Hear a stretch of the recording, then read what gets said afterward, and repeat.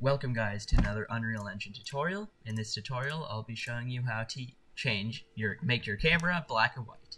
So the first thing you're going to want to do is open up your editor, go to third person BP, blueprints, third person character, and then click on your camera, search post process, and then go to post process, color grading,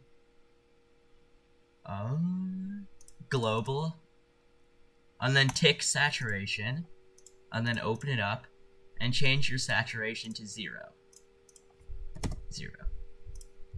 Then if I play it, I can see that my saturation is completely off, making my camera black and white.